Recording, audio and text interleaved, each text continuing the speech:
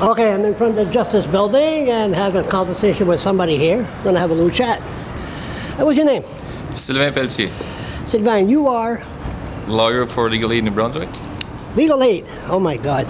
If it's a summary conviction, you're not going to help me, right? First, yes, but then you have to check with Legal Aid if you want to have somebody for your trial. But at the beginning, I will help you and advise you, yes. But I have no money. Yeah, I will still advise you, but after, if you want to I'm on my own. Yeah. I'm at the mercy of the courts. Okay, never mind that. Have you noticed a problem in the courts of people being sentenced to jail in the Blackbird Road in St. John Provincial Jail, but they don't serve their full sentence?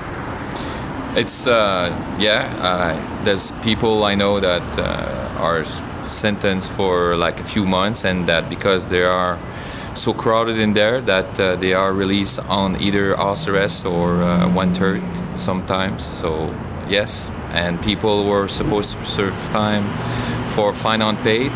They go in and they have to be released because there's no space for them. So instead of serving 10 days, they serve 1-2 days and they're gone.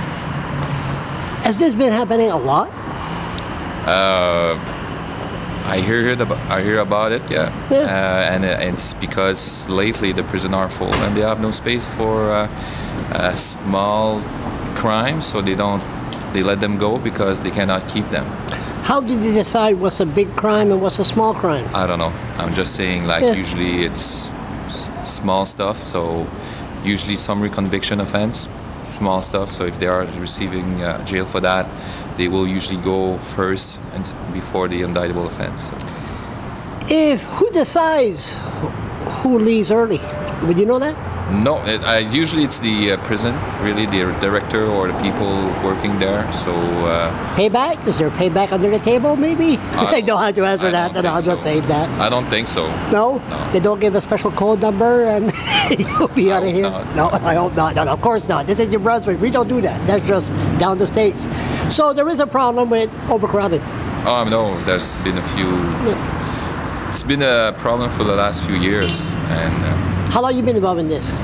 You mean in Legal Aid? Yeah. I'm working for Legal Aid since 2004, so it's been 6 years. Is this the worst you've ever seen it?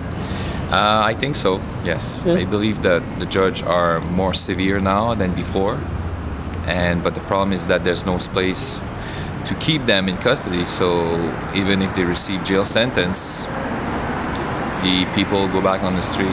Would they tell a lot of people on the street, hey man, this is all right, just do the crime, you don't do the time? They don't, but when you ask them, so why are you released? It's because good behavior in there, and they have no space to keep them, so they release them. Do Nova Scotia had the same problem, you know? I don't know. I know some people escape from, they let people loose that they weren't supposed to, something like that. But anyway, that's another province. And is that jail done, finished in Chigat? I don't know. No. Ok, c'est bon. Merci beaucoup. Bienvenue.